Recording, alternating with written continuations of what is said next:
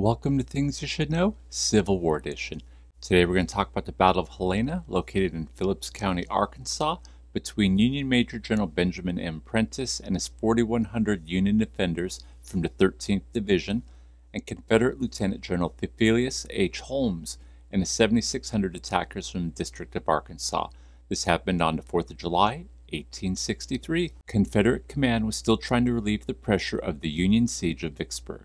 So Confederate General Holmes ignored reports that the high-value supply depot at Helena, Arkansas was very well defended and ordered an attack.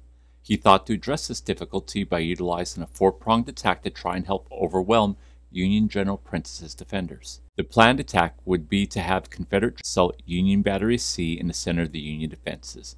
Meanwhile, Brigadier General James F. Fagan was to attack Union Battery D on Hydeman's Hill, and General John S. Marmaduke, supported by General Lucius M. Walker, would take out Writer's Hill and set up an artillery position there that would allow the Confederates to strike the Union batteries A and B. Holmes was so sure of this plan that he guaranteed Confederate victory, even though the Union troops would be aware of the Confederate approach and prepare appropriately. Fagan's attack was slowed down on July 3rd by Union pickets felling trees. The purpose was to slow down the Confederate advance.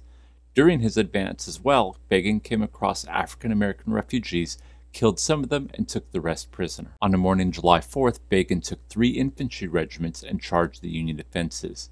Unfortunately, Union Batteries C and D rained artillery fire.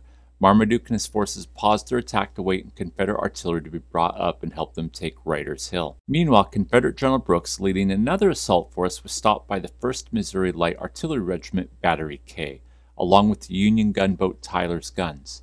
While Battery K itself did not do a lot of damage, the gunboat's cannons disrupted Brooks's troops until after 8 a.m. that morning. Confederate General Sterling Price's attacking forces were slowed down by the hills and ravines of the area, forcing him to leave behind his own artillery units.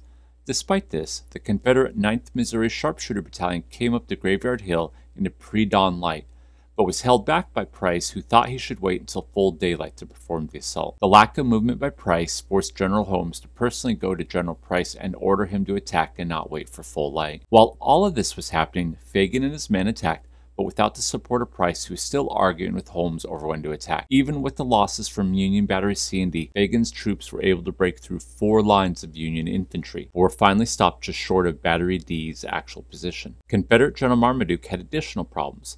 As he approached the Union positions, the fog he was using to conceal his troops had dissipated, and the Union's 29th Iowa assaulted the approaching Confederates, driving off Marmaduke in his attack on Writer's Hill. Meanwhile, Confederate Brigadier General James F. Fagan led his brigade in capturing multiple rifle pits at Hydeman Hill. The Union defenders surprised themselves as well as everyone else by eventually beating off Fagan's forces later in the morning. However, luck was not completely gone, as Confederate General Price was able to overrun and push out Battery C on Graveyard Hill when he began his attack, until the Union defenders at Fort Curtis, along with the Union gunboat the Tyler, stopping the Confederates dead in their tracks. By 10:30 a.m., Confederate General Holmes sounded a retreat. The Union then regained their positions on Graveyard Hill. Casualties may not have been high as Gettysburg, but they were severe.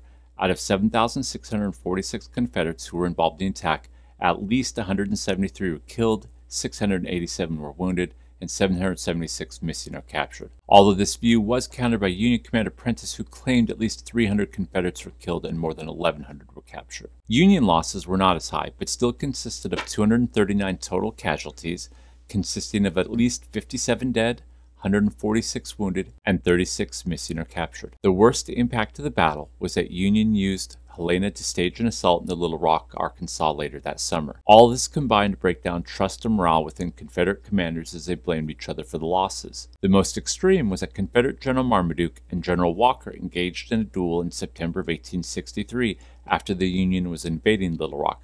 This is where Marmaduke killed Walker during that duel. Join us again next time on Things You Should Know, Civil War Edition.